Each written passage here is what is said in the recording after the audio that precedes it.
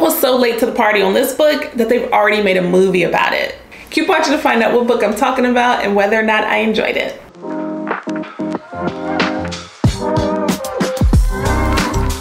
Hey, this is Denanyoh, and you're watching KYLA'S Reading Day. So today we're talking about the book, Where the Crawdads Sing. This book is written by Denanyoh Owens. The genre of the book is fiction. The theme of the book is literature, okay? So first of all, I gotta just say this, completely embarrassed, but I just knew this book was based in Louisiana. I just knew it was. I went to law school in Louisiana. I used to hear about crawfish all the time. And then I was like, no, Kyla, crawdads. And then I started reading it and I'm like, oh, they're in North Carolina. So clearly I had my own impression about what the book was going to be about, and that was why it took me so long to pick it up. And they've even made a movie about it already, but I am glad that I finally picked up the book and read it, okay? So one of my favorite storylines in the plot was when Tate teaches Kaya how to read, okay? For one, I'm a book reviewer. I have to read to know how to read all these books. That's for one. But two, reading is so important. Reading is so important, right? I absolutely love reading, so I am completely biased in that aspect. But also the fact that she makes it well past adolescence, you know, the fact that she makes it all the way to like 17 before she learns how to read is so incredible. For one, because she was able to survive for that long with just knowing how to collect muscles, knowing how to use change and different things like that.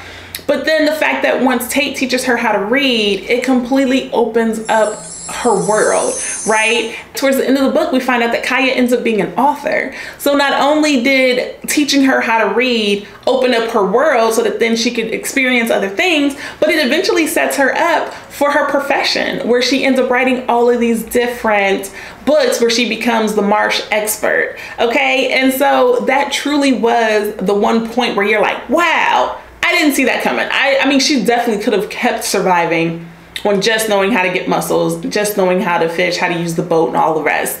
But that truly took things to another place, right? She already knew how to sketch, already knew how to draw, but now adding the words to it, it was just so incredible. And I mean, I definitely take for granted the fact that kids learn how to read when they're younger. And then even the fact that you can just look at something quickly, glance at it and know what it is, right? Especially if someone has good copy. But she didn't know how to read for a really long time, and then it truly impacted and affected her life when she learned how to read. And so I'm reading the book and I'm like, reading is incredible, huh? Good job, Kaya. I'm like, reading really is awesome. So that part really made me happy. I mean, there were a lot of different aspects to the plot. There were a lot of different surprises, but that part was just so heartwarming to me because, again, she could have lived her whole life without knowing how. So the fact that when she did set her up for her future career, that was really important, okay? So would I reread this book?